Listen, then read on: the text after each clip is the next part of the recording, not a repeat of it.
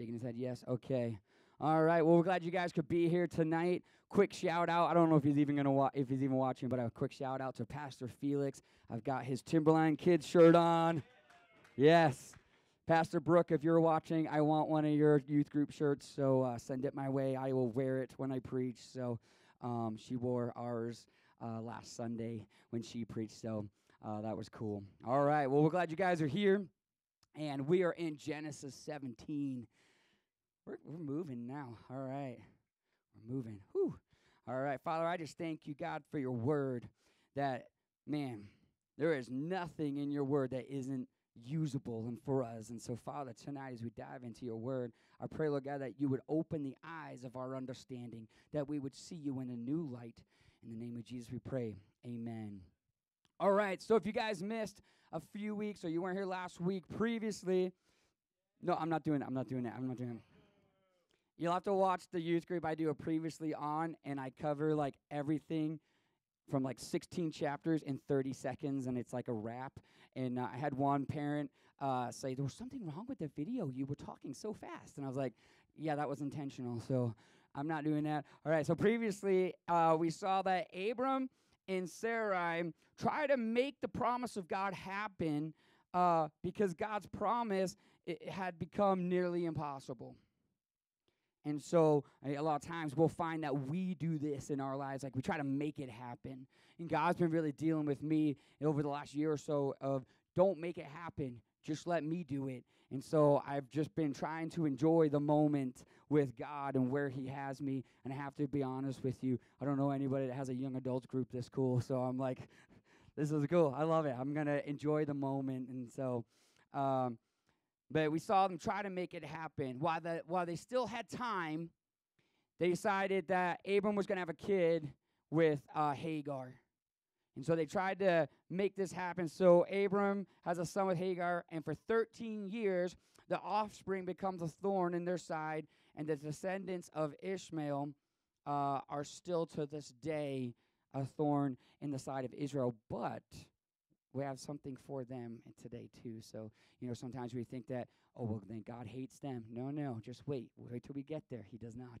And so we're going to be in Genesis 17, and we're going to start in verse 1. Here we go. Is everybody good? You good? Okay. Here we go. Genesis 17:1. When Abram was 99 years old, dude, that dude be old. The Lord appeared to him and said, I am El Shaddai, God Almighty. Serve me faithfully and live a blameless life. So we've seen a few names of God so far, and each time the name is different, but sort of similar, but it will give you a new attribute or a new characteristic of God. And so as we begin to break down the Bible verse by verse, we are going to uncover all of the characteristics of God because eventually we'll get to them all. And so quick recap, we saw in Genesis 1, we saw Elohim. And so we never went through these exactly, and so that's why I'm going to go through them tonight. And so we saw Elohim in Genesis 1, which was the exceedingly great and mighty one, the supreme judge and creator of everything. And then we saw in Genesis 2:4, Jehovah, and which meant the existing one. And it was used with Elohim. It was Jehovah Elohim, the existing one, who is the great and mighty one. And so in Genesis 14, we saw the first comparison or type and shadow of the enemy. We had types and shadows of Jesus, but in chapter 14, we saw the first type and shadow of the enemy. And so what we saw was the king of Sodom came out, and he said, hey, I'll give you all the riches, just give me the souls. Remember, it was the Hebrew word for souls, not people. And so we saw this kind of type and shadow, and then there was a priest, Melchizedek. I don't know, I said his name wrong like 50,000 times. I'm sure that's wrong too. And so he comes out, and he says, I am the priest of the Most High God, and he uses the name El Elyon, which is the highest, the most high, exalted above. He is above all other gods. And so the enemy says, hey, keep all the riches and just give me the souls. And Abram is like, you know what? I want nothing to do with you because I serve the one who is greater than you. You will not be the one who makes me rich. You will not be the one who makes me famous. You will not be the one who provides for me because I serve the one who's greater than you. And so then last week, if you missed last week, I really challenge you to go back and watch it. We saw El Rohi, which was the God who sees you. And so tonight, God has another attribute and another name of God, and it is El Shaddai. God Almighty, God is all powerful, the God who is more than enough. You know, I think it's fitting in a time when the world, everything is driven by fear, to understand who we serve, that we serve the God of more than enough. And so Abram is 99 years old, and Sarai is 90, well past childbearing years. See, while there was still time, Abram and his wife said, "Hey, we're going to try to make this happen." So they have a kid. They have Abram have a kid with the servant. We're going to make it happen. I don't know. I guess God's not going to deliver on his promise, so we're going to make it happen. And the result of what Abram could do with the time he had left was a thorn in his side. And so now he's 99 years old and has nothing left to give. And God says, now I'm going to show you how powerful I am. And so think about it. If Abram had kids with Sarai right after Hagar, you would have just said, well, they had kids in their later years. And God waited and waited and waited so that only he could get the credit for it. See, God says, I am Jehovah Elohim, the existing one who is great and mighty, the El Shaddai, the all-powerful God who is more than enough. And so in 2 Corinthians 12:9, it says this, each time he said, my grace is all you need. My power works best in weakness. So now I am glad to boast about my weakness so that the power of Christ can work through me. That is why I take pleasure in my weakness and in the insults and hardships and persecutions and punches in the face and the troubles that I suffer for Christ. For when I am weak, then I am strong. See, when you have nothing left to give, when you have nothing left to give, the El Shaddai, the all-sufficient one, never runs out. So no matter where you are with your relationship with God, the Jehovah Elohim, the El Shaddai, wants to show you how powerful he is. If you're someone here tonight, you've got a good relationship with God. Things are going great. Couldn't be any better. Guess what? God has more for you. He's not done.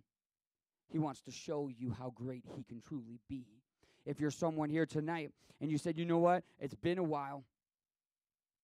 You know, it's been a while. I've been running away. Guess what? He wants to show you how great he can be.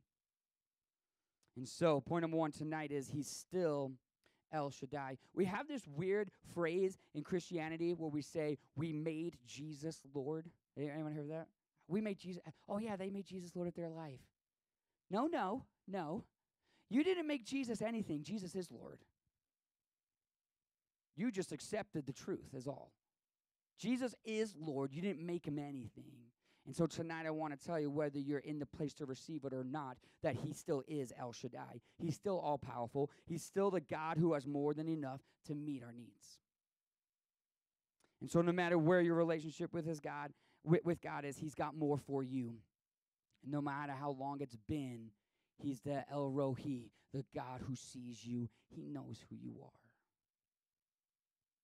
And so in Galatians 6:9 it says, so let's not get tired of doing what is good. At just the right time, we will reap a harvest of blessing if we don't give up. You know, sometimes we think of harvest as like salvations. Anyone like, is that what everybody went to? A harvest, salvations. No, this is a harvest of blessings, just so you know. Harvest of blessings. And so, you know, I think of it, imagine having so many blessings come in that you needed farm equipment and help to bring it all in. Because he's the God of more than enough. Imagine, blessings that are so much that friends and families, and your family and your workplace is blessed because you are there and you were the one being blessed. I've seen this in my own life when I was in the oil field. One time, my friend Jason works in the oil field, and he got me the job, and he said, whatever you do, just say yes to everything. We'll figure it out. Call me. I'll help you do the job. Just say yes. So at one time, I was doing 3 jobs at once because I wouldn't tell my boss no. And one of the jobs was 21 lines, like 21 pipes in the ground that I had to map out and shoot everything in while going a mile away, doing another one that had 18 lines, and then a weld connect somewhere else. And it was like, I was like, oh my goodness, I don't know how I'm going to do all this. And I remember my boss called me and said, man, thank you so much. Thank you so much. And I was, I don't know why I said I was kind of a weirdo. I was like, well, I didn't do it for you. I said, everything I do unto the Lord. And my oil field boss goes, I don't care who you do it for, just keep doing it. Why? Because they were reaping the blessing of having me on their staff. They were blessed because they hired me. And I want you guys to begin to see God as the El Shaddai, the one that is more than enough for you. But when he's more than enough for you, it'll pour out into your workplace. It'll pour out into your school. It'll pour out into your home. If your home is a place that's really dark, a place that you don't want to be, I want to challenge you to dive into what God has for you, because when you carry the presence of God, then all of a sudden darkness and light can't be in the same place, and your family will beg you to be home, because when you're home, it's different. I saw this when I was moving furniture. Before I ever moved to Colorado, I delivered furniture, which was ridiculous because I'm like the smallest guy ever, and like no muscles, okay. And I'm moving all this furniture, and after 2 months, because I did everything unto the Lord, after 2 months, I was retraining people that had been there for 5 years. I became like the number one guy. I would get given the hardest routes. I would get given all of this stuff. And I remember that the day I left, I'm not exaggerating, my boss cried. When I moved to Colorado, he cried because he was a part of the church I was at, and he knew that the blessing was about to leave. I'm telling you, when you're experiencing the blessings of God, it'll pour over into everything you do. And so, John 10:10 says, the thief does not come except to steal and to kill and to destroy. I have come that they may have life and they may have it more abundantly. See, God doesn't want you just to escape the enemy stealing. He doesn't want you just to escape the enemy trying to kill you. He doesn't want you just to escape the enemy trying to destroy you. He wants you to have life abundantly. He wants you to experience El Shaddai, the God of more than enough. And so, don't give up, because it's about to get so good. What is your name? Yeah, Carrie. You're the children's pastor in Dacono, right? Don't give up. It's about to get so good. In fact, can we pray for you right now? Okay, let's go ahead and stand up. Kaylee, where you at? Come on over. We're going to pray for Carrie real quick. She's the children's pastor in Dacono. One of them. Okay, she's one of the children's workers in Dacono. And I want to challenge you, because I was praying for you before service. And I want to tell you that he is the El Shaddai. But it's not you who makes it happen. It is him. And do all that you know to do. And when you have nothing left to give, he says, watch what I will do. Watch what I will do.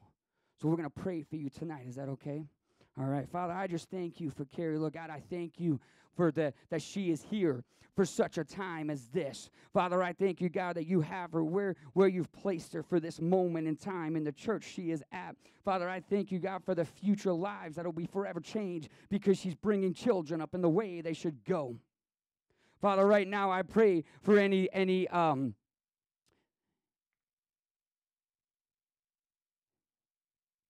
pushback.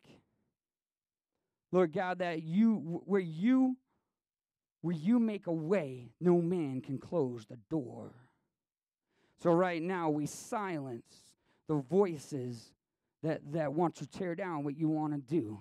And right now we say, in the name of Jesus, go forth, Carrie. Let the word of the Lord sound forth, because it is you that has been chosen. It is you that has been chosen. So, Father, right now I pray that you would fill Carrie up to overflow. Fill her up to overflow. Lord God, that the fire would just burn within her. Burn within her. Lord God, that a river would flow from Carrie. Lord God, that church would become alive. Lord God, that spiritual giants would begin to awaken in the name of Jesus. Lord God, that a river of living water would flow in that place. And it would start with the one who's willing to serve. It starts with the one who's willing to pray in the name of Jesus. So don't give up. Don't you quit. Don't you get tired or weary, because it's about to get so good. Yes, Jesus, I just thank you so much that you have equipped Carrie with everything that she needs to fulfill the plan and the purpose that you have set before her, Jesus. I thank you that she is your child, Jesus, and she has a mission, Father, to reach the individual lives of each and every one of these kids that you have presented to her, Jesus. So I just pray that you would continue to fill her up, God, continue to sustain her, Father, and lead and guide her, God. Help her to become more and more in tune to your spirit, Jesus, and just put on her heart, God, whatever you would have, Jesus. I just thank you so much for her life, God. I thank you that you have her here for such a time as this, Jesus, that you are going to continue to bless her abundantly and those that she comes into contact with, Jesus. I just pray such favor over her, Jesus. I thank you for the anointing that is over her life, Jesus, and I just pray that you would bless everything that she puts her hands to, God, regarding that ministry, Jesus. I just thank you so much, God, for what you're already doing with those lives, Jesus. Please help the kids to have just hearts to receive, Jesus. In your name, Father, amen. I just feel like whatever God's given you so far is not what he's asking you to do the job with. He has more for you. He has more for you.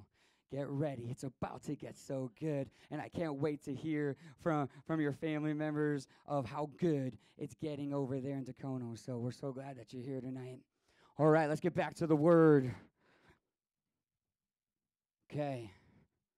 Whew. Sorry, I was like, I will forget. I was like, I hit that point, and I was like, I need to pray for Carrie. And then I was like, I'll forget if I do it at the end. I just know I will. So, all right, here we go. If you're watching online, I want to encourage you not to give up. It's about to get so good. All right. Sometimes you think, well, how good could it really get? I mean, things are pretty good, right? I mean, we're seeing, I think before this week, we had like 41 salvations since January 1st. It was like 20-some people got filled with the Holy Spirit, speaking in tongues. Like, I mean, how much more does God have for us? I don't even know. And so on Tuesday night, we had a guest speaker come, Pastor Jared Moss. And so if he's watching, what up? And so he came and he preached, and we were praying before service, and I felt like God said, tonight I want you to give everything you have. I want you to leave this place with nothing left to give. And I believe my leaders did. They poured out on those students and prayed for those students. We had 2 salvations that night, but that's not even the coolest part. We had, which is cool, don't get me wrong, we had 20, not exaggerating, 20, I counted their hands, 20 people raised their hands to give a testimony that God had physically healed them in that service. And one of them was me. So, man, what could it get any better? I'm telling you right now, like, when we left, Pastor Jared was praying for me, and he said, he said that the healing is going to progressively grow. And so I've been believing God that God would restore a squashed disc in my back. And so for me, my pain level is never lower than a 3. And so after long nights like Tuesday, it'll be, and my feet get tired, is when my back starts to hurt. And it's usually like an 8. And on Tuesday night, it was like a 1, which is really weird. And then before service, Dylan was like, so how's your back doing? And I was like, oh, I haven't even thought about it since Tuesday. See, I'm telling you, yeah. How good can it really get? Oh, it's getting better, don't you worry. Get ready. It's about to get so good. He's still El Shaddai. And so, let's see what else he'll do. I'm like, yes, let's do it. All right. Genesis 17, 2 through 6. It says, I will make a covenant with you by which I will guarantee to give you countless descendants. At this, Abram fell face down on the ground, and then God said to him, this is my covenant with you. I will make you the father of a multitude of nations. What's more, I'm changing your name. You know something big is about to happen when God says, I'm changing your name. It says, it will no longer be Abram. Instead, you will be called Abraham, for you will be the father of many nations. I will make you extremely fruitful. Your descendants will become many nations, and kings will be among them. It says, I'm changing your name from Abram. Abram meant exalted father. Exalted is to be lifted up, to think highly of, to speak highly of. You exalt somebody. And God says, your name has been Abram, exalted father, the one that I know, the plans I have for you. You're the one that I have said you will be the father of many nations. I have spoke highly of you. I have thought highly of you. I have spoke highly of you. But now I'm changing your name to Abraham. And Abraham is father of a multitude.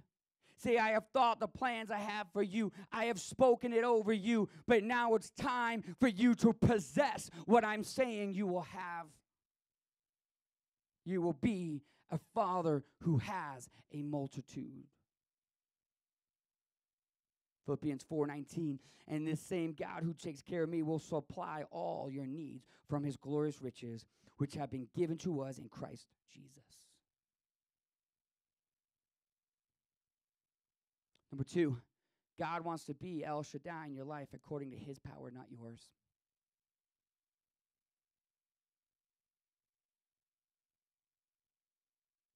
His power, not yours. So if you're here tonight and you feel like, man, I've been trying. He's the God who sees you. He says, let me show you what I can do. And so, you might say tonight, I have nothing left to give. Great. Now he can show you what he can do. Ephesians 3:20, now all glory to God who is able, through his mighty power at work within us, to accomplish infinitely more than we might ask or think. Whose power is it? Working where? So whose power is it? Working where? So whose power is it? Working where? In us. More than you can ask or think. I will throw this out tonight that if you can accomplish your dreams on your own gifts and talents, you did not dream big enough. Because that is your gifting that he gave you. What about what he wants to do through you? And so Genesis 17, verse 7, and I will confirm my covenant with you and your descendants after you from generation to generation. This is the everlasting covenant. I will always be your God and the God of your descendants after you, and I will give the entire land of Canaan, where you now live as a foreigner, to you and your descendants. It will be their possession forever, and I will be their God. And point number 3 is this. When God becomes El Shaddai, it is everlasting. He doesn't run out. He doesn't forget you. In fact, in Deuteronomy 31, it says, do not be afraid or discouraged, for the Lord will personally go ahead of you. He will be with you. He will neither fail you nor abandon you. And tonight, if you feel like you are alone, he hasn't abandoned you.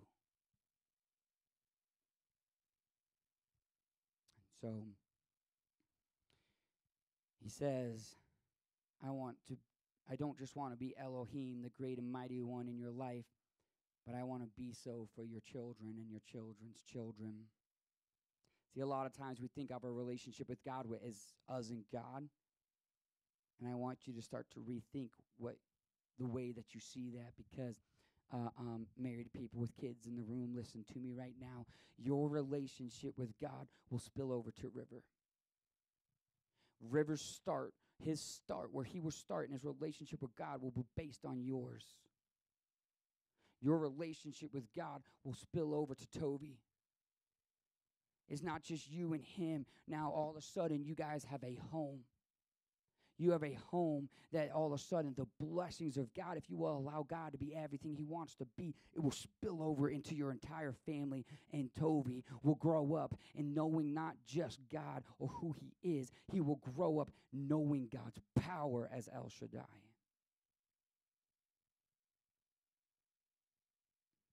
And so, here's one of your fill in the blanks. I think it is. You will only experience God as much as you allow him to be. Some of you guys are from much more traditional backgrounds. I'm telling you, the Holy Spirit is real. He wants to be a part of your life. He wants to flow from you, and it's about to get so good. And so, what starting point are you giving your future kids? I'll put it this way, all the single people in the room, the garbage that you have in your life is baggage that you will take into your future relationship. That ability to allow God to be El Shaddai in your life is something awesome that you will carry in to your future relationship. And so, if you remember God and Abraham, Abraham had a covenant. And remember, Abraham fell asleep and never actually got to walk through the sack of the dead animal. And God did all of it. He said, I'm taking full responsibility for this covenant. And so in Genesis 17:9, then God said to Abraham, your responsibility is to obey the terms of the covenant, and you and all your descendants will have continual responsibility. Okay, so tonight we're going to look and see now we're going to see Abraham's side of the deal. Okay, God said, I'm going to take all responsibility. If it doesn't happen, it's not because there was some sort of break in the contract. But he says, hey, what I want you to do to hold up your end of the deal is right here. And it says, verse 10, this is the covenant that you and your descendants must keep. Each male among you must be circumcised. You must cut off the flesh of your foreskin as a sign of the covenant between me and you from generation to generation. Every male child must be circumcised on the 8th day after his birth. This applies not only to the members of your family, but also to the servants born in your household and the foreign-born servants whom you have purchased. All must be circumcised. Your bodies will bear the mark of the everlasting covenant. Any male who fails to be circumcised will be cut from the covenant family for breaking the covenant. So God says, this is what I want you to be set apart as mine. That's your end of the deal. And so we know when we get to the New Testament that it's not circumcision of the body, but it's circumcision of the heart. But we'll get there in later time. But he says, I want you to be set apart as mine. I want your kids to be set apart as mine. He says, I want your family, your household, your workers, your business to be set apart as mine. And so, this is why we didn't pray for Carrie at the end, because we get weird here. All right. Now let's pray. Here we go. But Joshua 24:15 says, but if you refuse to serve the Lord, then choose today. Choose right now whom you will serve. Would you prefer the gods of your ancestors serve beyond the Euphrates, or will it be the gods of the Amorites in those lands you now live? But as for me and my family, we will serve the Lord. Have you set yourself apart from him? I'm going to tell you right now, as for me and my house, we serve the Lord. Elijah's 2. I pray the same prayer over him every night, because Elijah means Yahweh is my God. So I pray, Father, I thank you that Yahweh is his God. And he's so funny. He's like 2, so he closes his eyes like this. He's like, Yahweh is my God. Like, that's what he does. It's so funny. He's so cute. But we've pre-decided that my house serves the Lord. And so,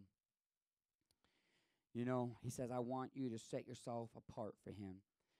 Side note, there are some circumcision has some physical benefits to it, because it doesn't surprise me that if God says, hey, I want you to do something and it's be super weird, that it wouldn't have some sort of benefit attached to it.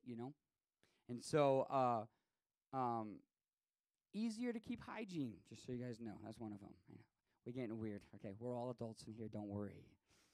Easier to keep hygiene. We actually know people who they had a middle schooler that, because middle school boys are gross, we all know that, and didn't keep good hygiene, and at like 13 had to be circumcised because it had gotten so bad. So hygiene is easier. Yeah, it's all the girls are like, what? Decreased risk of sexual transmitted diseases. Men who've been circumcised have a lower risk of sexually transmitted diseases, including HIV. Just want to throw that out there. Decreased risk of cancer, although cancer in that area for men is super rare. It is less common in circumcised men. In addition, cervical cancer is less common in women when their sexual partner is circumcised. So, physical benefits. Now you know. I went to the AMP and we talked about this. It's so weird. Now you know. Which was really odd though. So when up until like 10 years ago, this was like a normal thing for Americans, because in England it wasn't, in America it was. And so my sister's kids, she was like, I don't know how to do all this. I'm like, yeah, I don't know, man. Like in America we do this. Well, now we it's really hard to find to like, I don't know, you found it too. It was really hard to find that when you have a kid to get that done, because they're pushing anything that is related to God out. All science goes out the window. We're just pushing it out. And I remember I was in the class that you take to be a parent. I don't even know. You have to take a class now, apparently. And so this is when Noah was about to be born. And I remember there was like 15 couples in this room, like a lot of us in this room. And this nurse is pushing how horrible circumcision is. And I look around the room, and the entire room is doing this. But that's what they're pushing. And so there's benefits to it. But that's not what this is. Doesn't surprise me that there's medical benefits, but if you look in verse 11, it says, you must cut off the flesh from your foreskin as a sign of the covenant between me and you. It's a physical sign that Abraham and his household belong to the Lord. In Acts 16, let's take a look at this real quick. Acts 16, verse 1, Paul went first to Derbe and then to Lystra, where there was a young disciple named Timothy. His mother was a Jewish believer, but his father was a Greek. Timothy was well thought of by the believers in Lystra and Iconium. So Paul wanted him to join them on their journey. In deference to the Jews of the area, he arranged for Timothy to be circumcised before they left, for everyone knew that his father was Greek. Now, like, what the heck? So Paul, everywhere he went on his missions trips, he went to the synagogue first. And if Timothy was to have full access to everywhere in the synagogue, he would have to have had this done. What are you talking about? Dad, I got a job at the temple. I'm so proud of you, son. What is your job? I'm the wiener checker. I'm just letting you know. He shouldn't belong here. Oh, yes, I do. And so then it also says, because everyone knew, hey, he shouldn't be there. He doesn't belong here. Oh, yes, I do. Like, it's the weirdest story ever. I'm just reading the story. The physical outward mark that they belong to God. Anyway, let's move on. We just got full weird. Everyone's going to be looking up later. Wiener checker. Don't look that up. Do not look that up. Bad time. All right. Verse 15, then God said to Abraham regarding Sarai, your wife, her name will no longer be Sarai, from now on her name will be Sarah. I will bless her and give her a son give you a son from her. Yes, I will bless her richly, and she will become the mother of many nations. Kings and nations will be among her descendants. Real quick, so Sarai meant princess. And so, I'm I originally lived in England, and in England they have a lot of royalty and stuff. And just because you're a prince or a princess doesn't mean you'll ever be king. You're in line for it, but who knows? And up until this time, God has said, hey, you're going to be the father of many nations. Well, I'm in line for it, but it's not looking like it's going to happen. Who knows? And he says, I'm going to change your name to Sarah, which means noble woman. And nobility is this quality that is given to you from birth. It's not something that you get later in life. You are born into nobility. So if you watch a lot of like medieval like shows that like there's like the noble people, like they're like the high society, whatever, like you were born into that. And he says, hey, Sarai, you were someone that, well, might not happen, it may happen, I don't know. No, now I'm going to move you into the place where this is who you are, and this nobility is something that you hand down to your kids.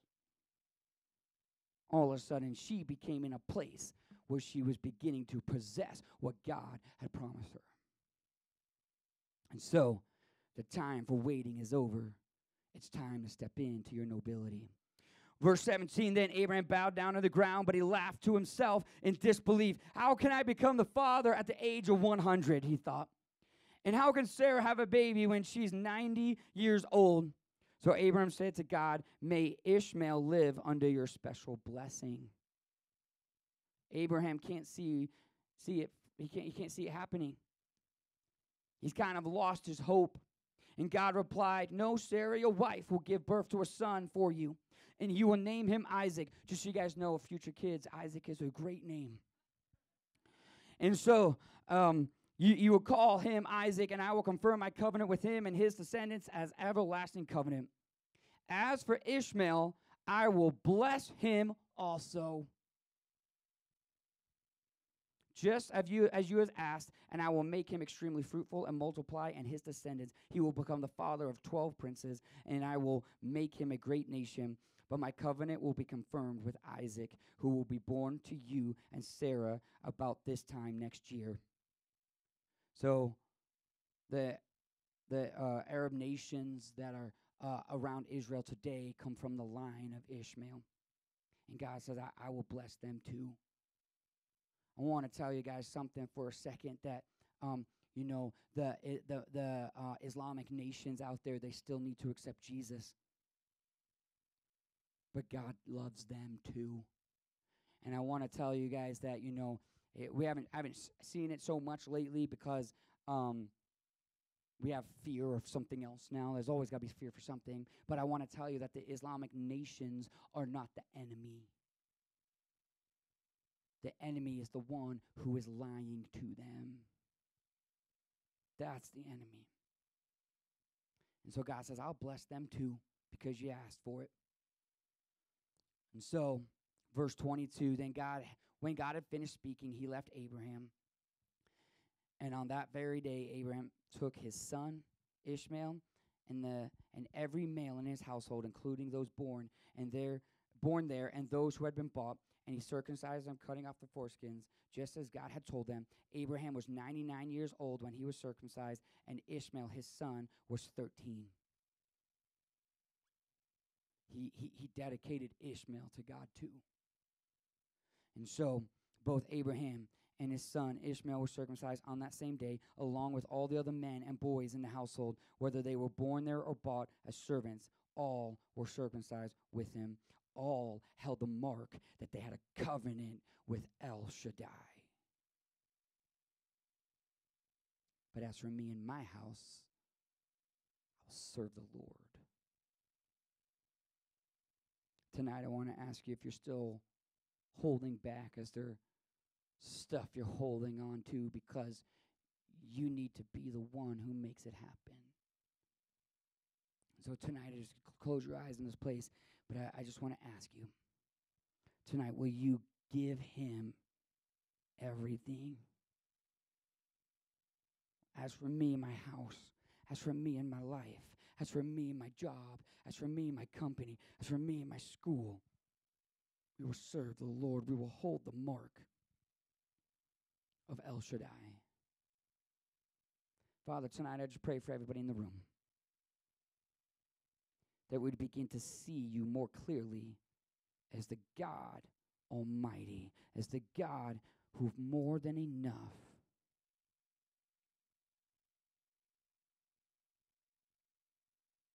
Lydia, if you'll come up and play for me real quick.